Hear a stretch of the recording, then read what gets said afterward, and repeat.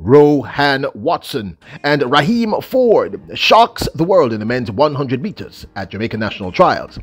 Meanwhile, CARRI Richardson shines and ALEIA Hobbs lays shattered.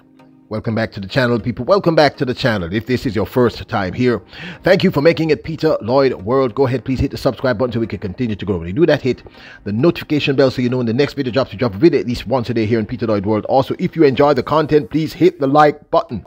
And finally, leave your thoughts after this sports analysis where we take a look at and we break down the races. So, ready? Yep, good to go. Well, at the USA Track and Field National Championships 2023, ALEIA Hobbs, who ran the fastest time in the 60-meter dash earlier this year, well, the second fastest time all time and the fastest time this year in the 60-meter dash, well, she failed in her bid to make it on to the team, ending up in 6th place. This is what ALEIA Hobbs explained happened. Hobbs wrote, "Youngin out the bottom, but I beat the odds. From having COVID last week to get in the 6th place at my first World Championships, I'm grateful. Thank you all for all the love." Okay, so she had the dreaded, illness. And having had it myself and understanding how this impacts your breathing, I'm amazed she was able to run and get to the semifinals. So we now have an understanding as to why she she didn't make it through to the finals. And that's why it's called track and field, people. That's why we have to watch the races, because no matter how you predict, no matter how you crunch numbers, and that's what we do here, anything can happen. So she had she was ill with COVID, and that's the reason why she was unable to make it beyond 6th place.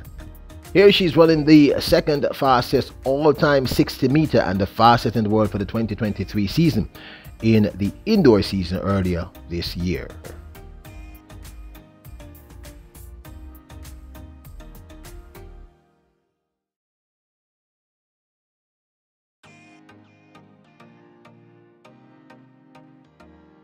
So there you had it. ALEIA Hobbs says she had COVID a week before her trials, which explains everything.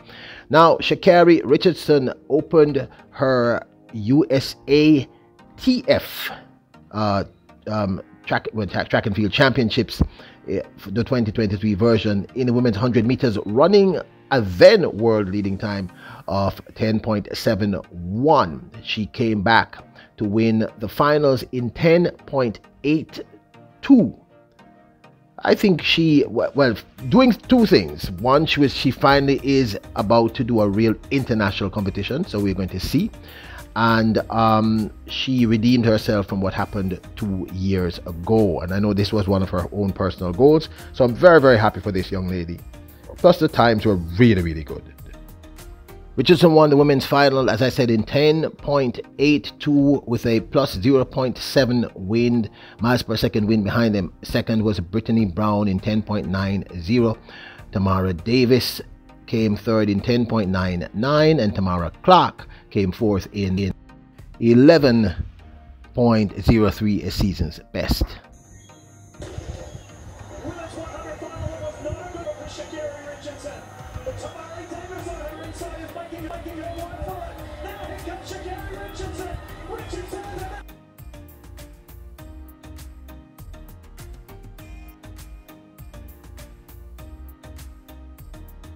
So Budapest is going to be hot, people. It's going to be very, very hot. Let's see what happens. Now, these two young men shocked the entire world, ourselves included. That is, Rohan Watson and Ryiem Forde shocked the entire world, not just Jamaica, coming first and second in the finals of the Jamaica National Championships men's 100 meters. Totally eclipsing Oblique Seville and Akeem Blake, who most people had their eyes on, and ourselves, we were also looking at Kadrian Golson. Now, we were aware of Rohan Watson for quite some time and that he was right on that cusp. But honestly, we just didn't think he was going to run 9.91 and Ryiem Forde was going to hit that sub 10 People, this has been the most unpredictable and amazing Jamaican national trials for maybe 10 years, and I'm going to explain to you in a minute why I'm saying this. Now, in the end, it was Rohan Watson who won in a time of 9.91 ahead of Ryiem Forde, who ran 9.96. Obliqueville ran 10 seconds flat, and Akeem Blake ran 10.01 seconds ahead of Taekwondo Tracy, who took 5th in 10.09. Of course, we can't show you the race. We can't show you the race, not yet. We want to respect the rights of TVJ and their generosity in showing us this. So we're going to take you look back at a race that we featured just yesterday. It was a Velocity Fest with the B final of the men's 100 meters with Rohan Watson winning. Off the call for the first section of the senior men's 100 meters, Rohan Watson and lane 4 going brilliantly. The rest left to chase. It's Watson who gets there first. Michael Stevens. Remember that Kashane Thompson and Kadrian Golston also ran sub-10s, but this time they did it in their heats. Kashane Thompson did not turn up for the semis and or the finals. So that means in one national championship meet over 3 races, 4 Jamaicans who no one saw coming. Well, I did have an idea about Rohan Watson and definitely Kadrian Golston. All ran sub 10. Kashane Thompson ran 9.91 in his heats. Golston ran 9.94 in his heats. Watson initially ran 9.98 in his heats.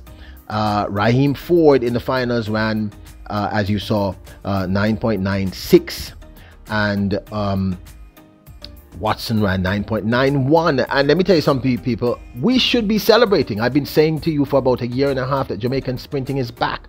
All the signs were there. We just needed a breakthrough. The breakthrough happened with Obliqueville, then Akeem, and now there's a plethora of young Jamaican sprinters who are all running good times. 9.91 is a very, very nice time, very impressive time. Akeem Blake has a new PB himself up 9.89. These are the kind, we should be very excited that in one series of 3 races, 4 Jamaican young men who were right on the cusp of that sub 10 have all hit sub 10. This is a wonderful thing, which means to me, I am most excited about this particular. This may be, in my own estimation, the best men's 100 meter finals in the Jamaican National Championships that we have had in 10 years.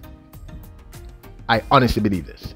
Because if these young men are able to reproduce this continuously like a Akeem and like an Obliqueville, do you understand what this means?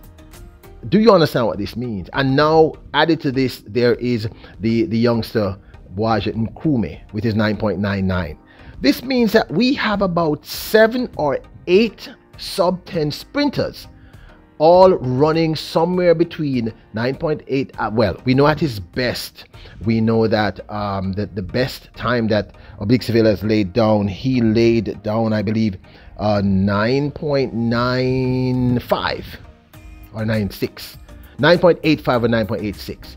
So we have, this is a good look for Jamaica, and I know that many of you are shocked. There was a kind of deafening silence. But I want you to understand that this is a really, really good thing. But this, of course, is my 2 cents. Were you as shocked as we were, and as most of the world was, about their wins? Congratulations to these young kings. Big up to the whole of them. Now, don't forget to hit the subscribe button, hit the notification bell, hit the like button. Remember, your royals, your kings, and your queens. Bless us.